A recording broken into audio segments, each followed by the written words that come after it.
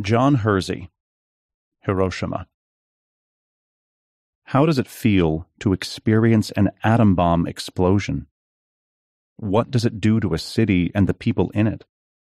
And how does it feel to be a survivor when more than 100,000 around you die? These are the questions that the journalist John Hersey asked in 1946, the year after the United States dropped an atom bomb on the Japanese city of Hiroshima. His astonishing account, first published in The New Yorker and later as a standalone book, tells the story of 6 of the relatively lucky ones, all stationed far enough out from the center not to have died immediately. Their intertwining tales tell of shock, compassion, pain, and determination.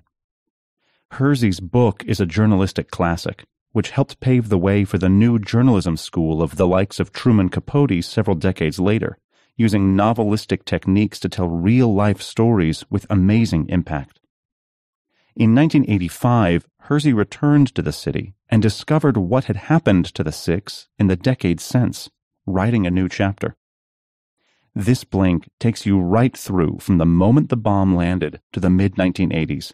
You'll hear about all 6 of Hersey's interviewees. Needless to say, it contains some distressing material. 1. It was exactly 8:15 on the morning of August 6, 1945, and the chance movements of 6 Hiroshima residents, which way they were walking, where they were sitting, the precise way they were leaning over in their chair, happened to mean they survived. When the atomic bomb dropped, the Reverend Mr. Kiyoshi Tanimoto was helping a friend move his belongings to the edge of the city in case an air raid came. It was a still, quiet morning. A huge flash of light appeared, and the 2 men ducked for cover. Mr. Tanimoto dove between some rocks. Like others, he heard no noise. For Mrs. Hatsuyo Nakamura, a war widow, the flash was an intense white. She'd followed official advice to evacuate the city center and was on the outskirts with her 3 young children, watching a neighbor reluctantly tear his house down, a measure taken to prevent the spread of fire in case of an attack. The intense white blast hurled her across the room. She was buried in debris, but unhurt. She heard a cry, "Mother." How lucky they were. All 3 children survived, and she was able to pull them free. Dr. Masakazu Fuji, a jovial lover of middle-aged prosperity, was sitting on the porch in his underwear, reading the newspaper. At 8:15, before he knew it, he found himself suspended in the river, trapped fortuitously between 2 timbers, parts of the now submerged private hospital in which he'd been living. Father Wilhelm Kleinsorge, a German Jesuit, was in the mission house, also reading in his underwear. The next thing he remembered, he was wandering around the vegetable garden, surveying a scene of utter devastation. The only unhurt doctor at the Red Cross hospital, the young Terufumi Sasaki, had come into work earlier than usual as he hadn't slept well. He was walking down a corridor holding a blood specimen when the flash came. He ducked down, saying to himself, "Be brave." His glasses and slippers flew off, and the blood smashed on a wall. Miss Toshinki Sasaki, a clerk at a tin works, not a relation of the doctor's despite their shared surname, was at her desk in a room lined with books. She was turning her head away from a window when the entire building collapsed around her, trapping her under a mound of books and bookcases. Her leg hurt horribly. But, by chance, she was alive. 2. Mr. Tanimoto, the man helping a friend move to the edge of the city, poked his head out from between the rocks. It was an apocalyptic scene. The first thing he noticed was a parade of soldiers, dazed and covered in blood, emerging from a dugout they'd made in the hillside. The sky, previously so clear, was darkened by dust. It looked like twilight. He heard a cry, "I'm hurt," and found an old lady carrying a young boy. Mr. Tanimoto led them to an emergency meeting point, a nearby school. There were already at least 50 people there, and the floor was covered with glass. He ran up a little hill so he could see across the city and saw nothing but thick smoke, dust, and fire. Huge water droplets rained down. He thought they came from a firefighting effort. In fact, they were an after effect of the blast itself. Mr. Tanimoto went back and found his friend, Mr. Matsuo, was safe. Aware and a little ashamed, in fact, of his own good fortune, he ran toward the city. He saw chilling sights on his route. Amid the cries of those trapped impossibly in the debris, survivors were fleeing in the opposite direction, bearing terrible burn marks, vomiting, silent in their suffering. Some of the burns he saw on their bodies were shaped like flowers. The white color on their kimonos had repelled the heat. He muttered a few apologies, sorry for not being comparably hurt. He ran 7 miles, and then swam across a river. By an utter stroke of luck, he came across his wife and daughter, but in their heightened state of shock, they barely registered how unlikely this was. He saw that they were safe and continued onwards. Mr. Tanimoto wanted to help his church congregation. Then he realized people were gathering at Asano Park, so he made his way there to help as many as he could. 3. "Why is it night?" asked Mieko, Mrs. Nakamura's 5-year-old daughter. Having freed her 3 children, she was exhausted. Her neighbor, who'd been dismantling his house, was dead. Someone told her people were meeting at Asano Park. Before heading there, not thinking straight, she plunged her sewing machine, her only source of income, into a water tank for safekeeping. As she left, she spotted Father Kleinsorge, the German Jesuit, running past in his underwear. He was rushing to deposit a suitcase full of money in an air raid shelter. Then, returning to the mission, he helped a fellow priest whose head was spurting blood. The secretary, Mr. Fukai, was standing alone in tears. He didn't want to move. So Father Kleinsorge picked him up and set off, ignoring his protestations, toward Asano Park. Mr. Fukai was a small man, but still not easy to carry. When Father Kleinsorge stumbled and had to put him down, he ran back maniacally into the spreading flames. Dr. Fujii spent 20 minutes trapped in the river, but struggled painfully free when he realized the tide was coming. He surveyed the scene as best he could without his glasses. It must have been a whole cluster of bombs, he speculated. He helped the people nearby, but as flames were spreading all around him, he sat back and waited. When he could, he began the long walk to his family's house, much further out of the city. He was in immense pain. Dr. Sasaki had been handed a different lot. Unhurt and stationed in the hospital, he got to work. He took some glasses off an injured nurse's face and haphazardly began to treat whoever was standing near him. He began sending away anyone who was only lightly hurt. Time was best spent, he calculated, stopping people from bleeding to death. Dr. Sasaki worked on and on and on for 19 hours without a break. At 3 a.m., he went out and collapsed in exhaustion.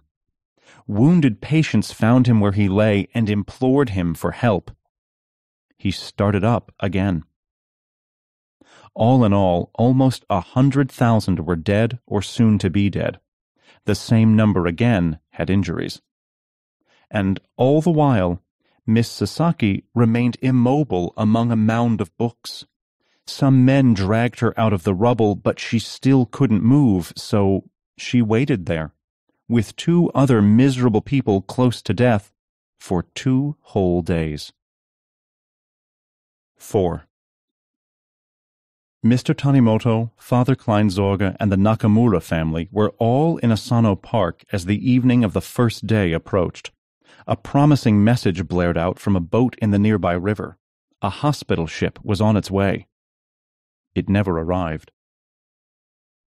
The park was a relatively safe place, but Mr. Tanimoto realized it wasn't safe enough for the worst injured, as a fire was heading that way. They wouldn't be able to escape. So he found a small boat on the riverbank, apologized to the 5 corpses he had to brush aside, and began the grim process of ferrying the least mobile people across the river to a safer-looking spot on the bank. He paused when a huge whirlwind appeared, another devastating after-effect.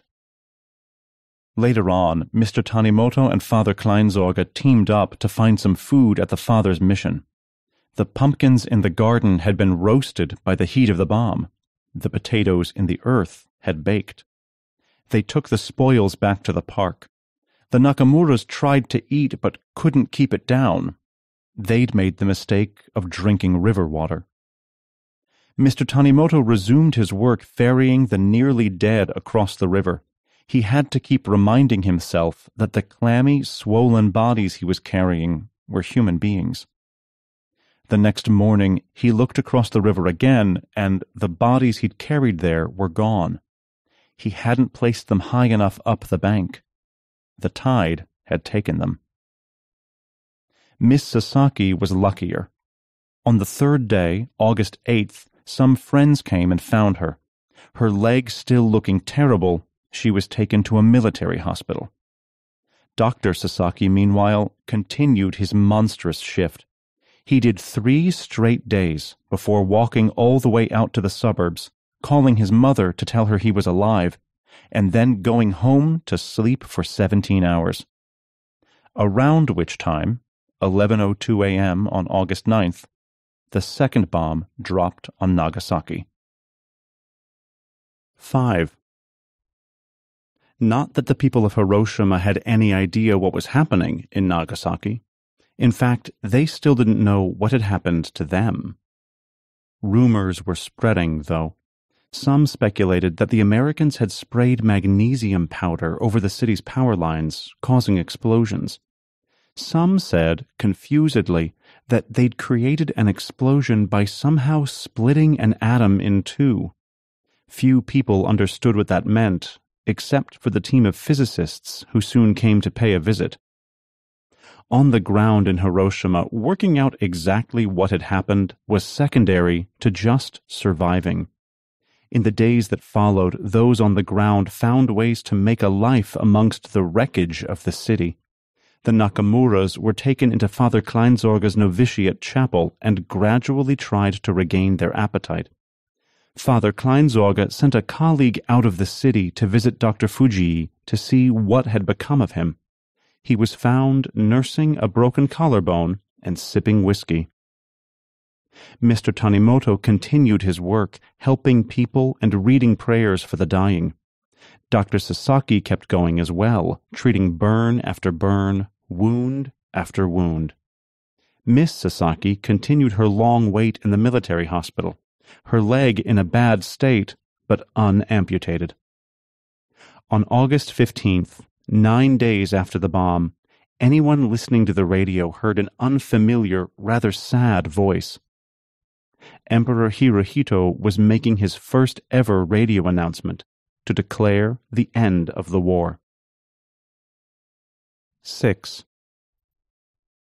A few weeks later, on September 9th, Miss Sasaki's leg was still swelling, and the resources at the military hospital were no longer enough.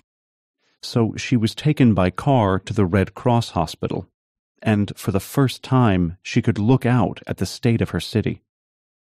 The devastation she was expecting. What came as an eerie surprise was the vivid blanket of green that was now covering the ruins. Somehow the bomb had stimulated the roots of the city's weeds, and they'd gone into overdrive. Hiroshima was awash with the bright colors of morning glories, daylilies, panic grass, and feverfew. Miss Sasaki became the patient of her namesake, Dr. Sasaki, 20 pounds lighter now and still wearing the glasses he'd taken from a nurse. He found that her health overall was passable. She did, though, have some small hemorrhages all over her skin. Father Kleinsorge, initially so healthy, had some strange symptoms, too. He'd picked up some small, negligible cuts in the carnage, but one day they suddenly opened up and became inflamed. Mrs. Nakamura, as well, was doing her hair one day when a whole clump simply came away with the comb. She lost it all in just a few days. Mr. Tanimoto, meanwhile, felt generally ill and feverish in a way that was hard to define. The bomb hadn't just brought heat and destruction and extreme weather. It had also brought radiation sickness. With time came greater understanding. The scientists located the exact center of the explosion and pieced together what had happened. The fact that some clay tiles had melted quite far out from the center told them that the heat of the explosion would have been 6,000 degrees Celsius. They also worked out that more than 100,000 people had died, some from burns, some from radiation, and about half from miscellaneous other injuries. As a holy man, Father Kleinsorge made visits to people in the hospitals. One day, he saw Miss Sasaki, who wasn't a Christian. She gestured to her leg and asked him how a loving God could have let it happen. Father Kleinsorge replied that this wasn't God's work. Man had sinned and fallen from grace. 7. These 6, of course, were among the lucky ones. In the years and decades that followed, they all rebuilt their lives. Survivors of the bomb were known as hibakusha and were treated with wariness by their compatriots. It was years before they began to receive state support. Miss Sasaki converted to Christianity and eventually became a nun. Her greatest strength was taking care of the dying. She'd seen so much death that she had no fear herself. Father Kleinsorge suffered from ill health throughout his life, but continued his selfless work. He also achieved his dream of becoming a Japanese citizen, changing his name to Father Makoto Takakura. He passed away in 1977. Dr. Sasaki found himself a highly eligible young man, having been spared any serious injuries, and he soon married. After a few years treating the wounded in Hiroshima, he set up his own clinic and achieved great success and wealth. Dr. Fujii, much further on in his career, had immediately set up a new medical practice, eager to treat the occupying American forces and practice his English. He made a good life for himself, his wife, and his 5 children, who all followed in his medical footsteps. He fell into a coma in 1963 and died 9 years later. Mr. Tanimoto, who'd run so many miles just after the bomb hit, maintained his frenetic workload. He became a spokesperson for the hibakusha and made many fundraising tours to the USA. Astonishingly, he even ended up on an episode of This Is Your Life in 1955. With remarkable insensitivity, he was introduced to Captain Robert Lewis, one of the pilots who dropped the bomb, who arrived in the studio drunk. In 1982, he finally retired and sank into a cozy life of daily walks, too much food, and hazy memories. Mrs. Nakamura retrieved the sewing machine she'd plunged into the water tank and had it repaired, making a living for her and her children through odd jobs. Later, she found work at a mothball factory and stayed there for many years. When her children grew up and married, she retired. Unlike Mr. Tanimoto, she didn't become politically animated. It took years before she even started to claim the benefits she was entitled to. Her attitude was, shikata ga nai, it can't be helped. You've just listened to our blink to Hiroshima by John Hersey. The most important thing to take away from this is, when the United States dropped the atom bomb on Hiroshima on August 6, 1945, an entire city was ruined. More than 100,000 people died in all, and many of the survivors, known in Japan as hibakusha, suffered devastating injuries and radiation sickness. The 6 survivors that journalist John Hersey wrote about were affected and acted in contrasting ways, but their lives, like the whole world, were changed forever. Thanks for listening. If you'd like, let us know what you thought of this content by giving the Blink a rating. We're always grateful for your feedback.